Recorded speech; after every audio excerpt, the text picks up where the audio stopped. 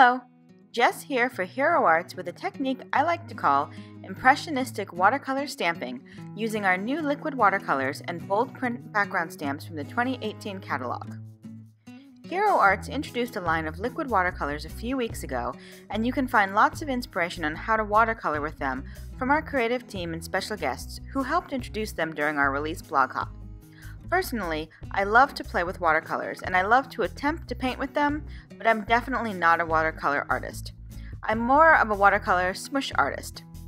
But when I was playing with them last week, I noticed that the different colors really blend together beautifully to create a ton of different shades, and I thought a more organic smushing method, and yes, that's the technical term, might create some interesting colors and blends.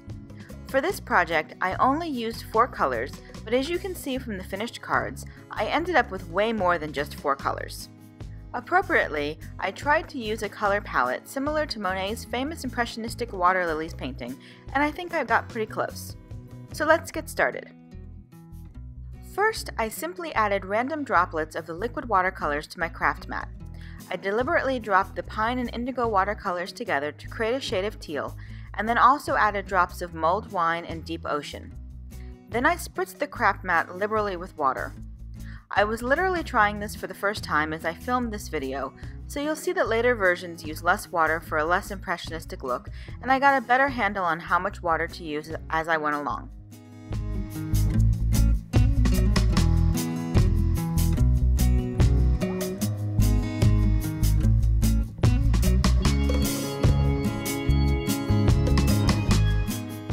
Next, I smushed the Bold Prints Abstract Skyline background stamp into the ink and smeared it around a little bit. I carefully lifted the stamp and pressed it onto a piece of watercolor paper. I held it in place for a few seconds to allow the paint to soak into the paper, and then lifted the stamp and placed it back in the wet paint.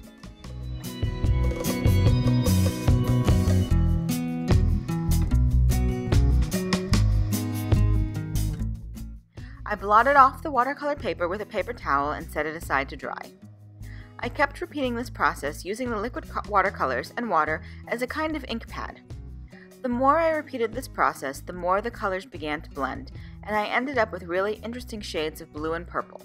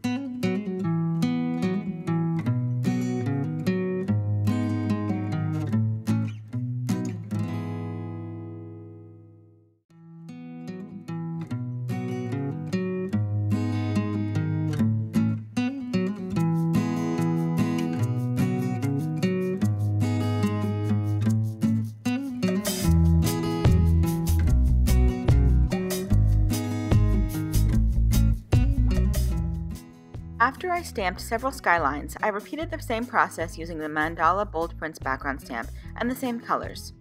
You'll notice that the watercolor paper is slightly longer than the 6x6 stamp, and that was deliberate so that I could easily hold the watercolor paper down if it started to lift when I removed the stamp.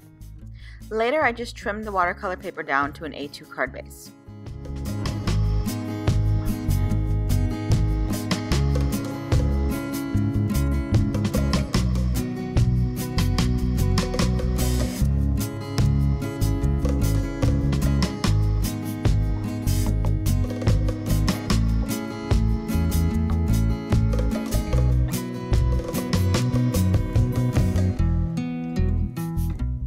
You can see this time I played around with stamping the background stamp off once to remove some of the paint before bringing it to the paper, which resulted in a less abstract look.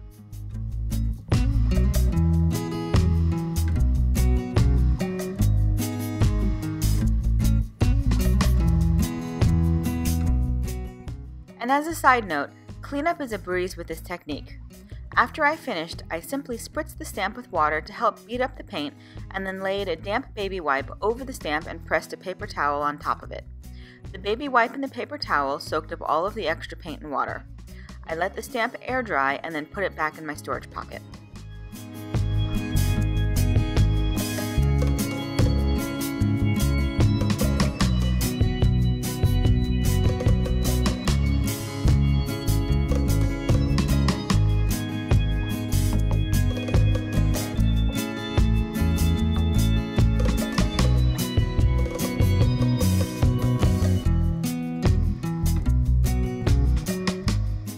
I repeated the process one more time using much less water to get even more of the mandala pattern.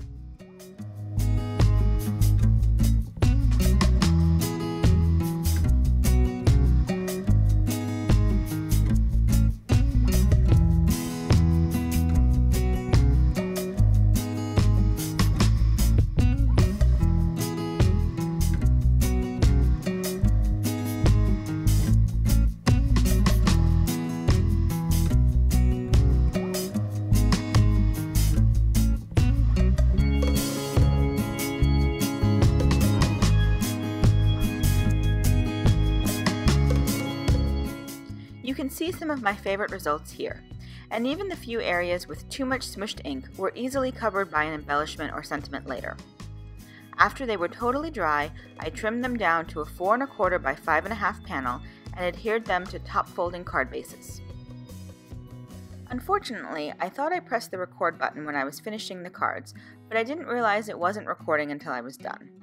So I don't have a video on how I finished the cards, but it's a pretty easy, simple process to explain. For the card with the ink smush, I covered it with a vellum heart die cut from our Nesting Heart Infinity dies. I also added a stamped house and sentiment from our Welcome to the Neighborhood set. I used several of the Stampin' Cut series to create sentiments for the other cards. I die cut the words 3 times from black cardstock and layered them together to create a thick chipboard-like embellishment. Then I stamped the rest of the sentiment onto a white label and adhered them to the card. This would be a fabulous technique for quickly mass-producing holiday or birthday cards, and I hope these different examples give you some ideas on how to finish the cards. If you have any questions about what I used for each card, please feel free to leave a comment here or on the blog and I'll try to answer your questions. You can find more information on the products I used today at the Hero Arts blog, and there's a link in the YouTube description below. Thanks so much for watching, and until next time, have a wonderful day and happy crafting. Bye!